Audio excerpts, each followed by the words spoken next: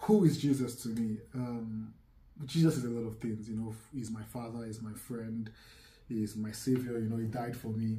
But there's a particular verse that comes to my mind every time I think about who Jesus is, and it says, as long as Jesus lives, he's seated with the Father, constantly reminding the Father that he died for us. And I know that Jesus always lives. I know that Jesus lives forever. And that's reassuring to know that at every point in time, there's somebody with God, there's somebody with the Father who is representing me, who is an advocate, who is telling the Father, look, this boy the price has been paid for this young man. The price has been paid. This boy is worthy of forgiveness. This boy is worthy of love.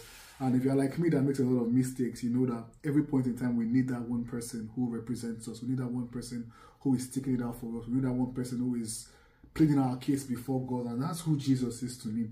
Jesus is my advocate, is my representative, is that person who pleads my case, who is sticking it out for me, who is saying, look, I've died for this boy. This boy is worthy of love. This boy is worthy of forgiveness. And it's assuring to me to know that as long as Jesus lives, I would always be forgiven. I'll always be loved. I'll always be accepted.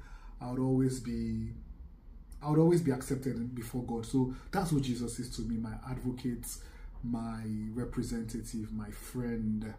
And yes, Jesus is all of those to me.